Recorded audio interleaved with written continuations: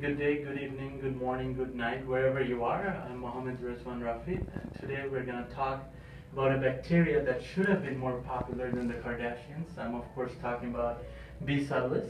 We're going to talk about the history behind B.subtilis, its classification, morphology, habitat, ecological roles, metabolism, life cycle, and everything there is to know about this wonderful, wonderful bacteria. So sit back and relax and hope you learned something today. First of all, I'm going to introduce you to B.subtilis. B.subtilis is also known as hay bacillus or grass bacillus, but historically it was once known as Vibrio subtilis in 1835 when it was first discovered by Christian Ehrenberg. Later on, it was renamed by Ferdinand Kohn in 1872 into B.subtilis.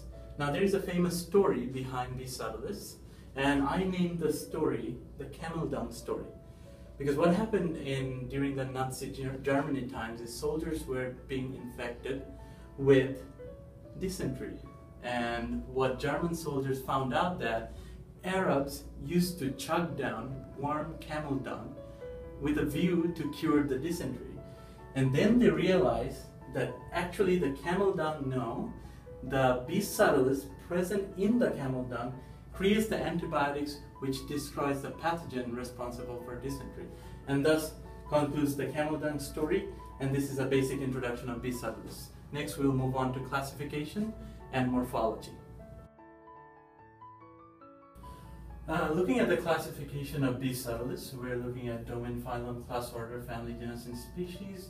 Belong to the domain bacteria, phylum is Firmicutes, class is Bacilli, order is Bacillales, family is Bacilliaceae, and genus is Bacillus, and the species is of course Bacillus subtilis. This classification helps us relate B.subtilis to its relatives. We're looking at a quick morphology on this bacteria. It's a gram-positive. It has a peptidoglycan cell wall. It is rod-shaped. It would look like this shape, and it is filled with flagella, which helps it to move. It is an endospore-forming species, so it will form endospores to withstand harsh climates and conditions.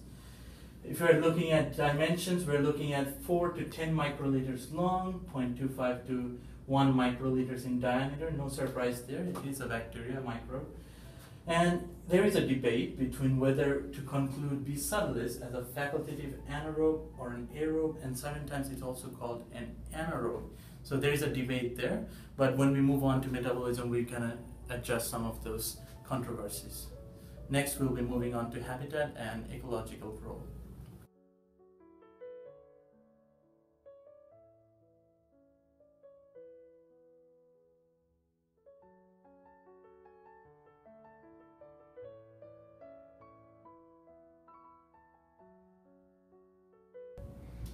Now, where can we find B.subtilis?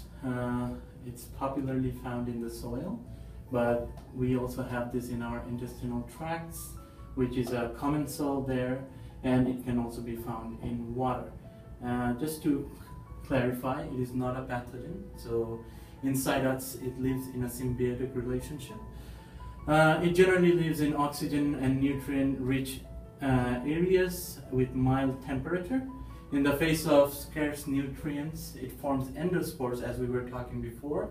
It forms endospores and antibiotics that kill other gram-positive bacteria that are fighting for the same nutrients. Ecological role, it plays a good role. It plays a role in breaking down and degrading polymers. It plays a role in carbon and nitrogen cycle, in the terrestrial carbon and nitrogen cycle, that helps in replenishing nutrients and therefore helps in plant growth. Later we will be talking about metabolism and life cycle. B.subtilis metabolism. They make ATP through butadiene fermentation or nitrate ammonification. They use nitrite or nitrate as their terminal electron acceptor. Now, they have two unique nitrate reductases. One of them is involved in nitrate-nitrogen assimilation, whereas the other is involved in nitrate respiration. and they have only one nitrite reductase, which converts nitrite into ammonia. This nitrite, however, was derived from the nitrate respiration from the nitrate reductase. They also have lactase dehydrogenase, which converts pyruvate to lactate. They have catalase, which we all know converts peroxide to water and oxygen. They also have dismutase, which converts superoxides into oxygen and peroxide. Next, we're going to talk about life cycle of B.subtilis, and eventually we'll talk about its symbiotic relationships, and we'll conclude using the uses of B.subtilis. We're going to talk about life cycle, how B.subtilis leads its life, and I had to sit down for it because it's a very relaxed life cycle. They can go two ways. One way, they can do binary fission, where we have a single cell and elongated chromosome being decided exactly at the center to create two daughter cells, or in the occasion that there is a scarcity or a lacking of certain nutrients or harsh environments, they would form spores. As we were discussing, there's spore-forming bacteria. While the formation of spores, they have two regions of division. However, one is inactive and one actually undergoes a certain division, where they form something called a forespore. That forespore gets engulfed and eventually leads to a formation of a spore. This spore would germinate only in the presence of suitable conditions and nutrients. Otherwise, it will remain a spore.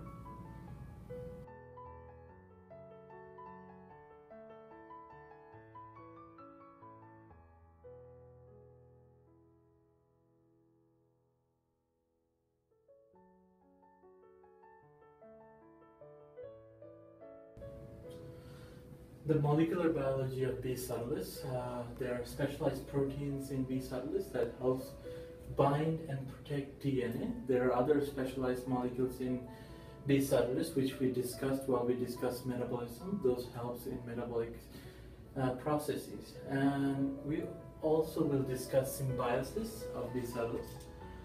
B.subtilis is involved in a symbiotic relationship with rhizome, because B.subtilis forms biofilms which inhibit plant pathogen infection. Now it's very interesting how they inhibit the infection. They do it by something called preemptive colonization. Preemptive colonization is B.subtilis takes up the spot where there could have been a potential infection. Since they have already occupied that spot, no other pathogen can infect that spot. Particularly, that spot is taken up in the rhizome system of plants, and that's the benefit plants get. And in return, what does B.subtilis get?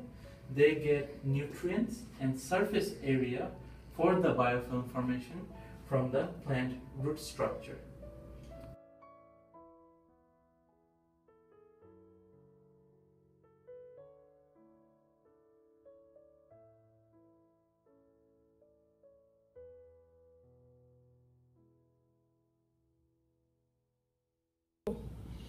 Okay, so why are we talking about B.subtilis too much? Like, why is it so important? Of course, I need to turn in this project for a grade. But other than that, B.subtilis has a widespread use and it has applications, and that makes it so cool. Apart from all the ecological importance it has and the symbiotic relationship it has with plants, it is also a perfect model for research. Why? Because B.subtilis can respond to gene mutations, and it is also very durable. What else? Industrially important compounds like amylase is synthesized from B.subtilis that is used in textile and paper industries. A protease called subtilisin used in detergent production and leather industries is also synthesized from B.subtilis. And also, B.subtilis produces antibiotics like deficidin and bacillomycin and so on and so forth. What else? There are probiotics that are created from B.subtilis. Those probiotics help boost digestive and immune function. And apart from all these great uses, it also has uses in the growth of plants, which we have discussed a little bit while we were discussing the symbiosis. It acts as a fungicide for plants, inhibiting the growth of infecting fungus. So with all these wonderful applications in hand, B.subtilis is definitely should be more famous than all the reality stars out there.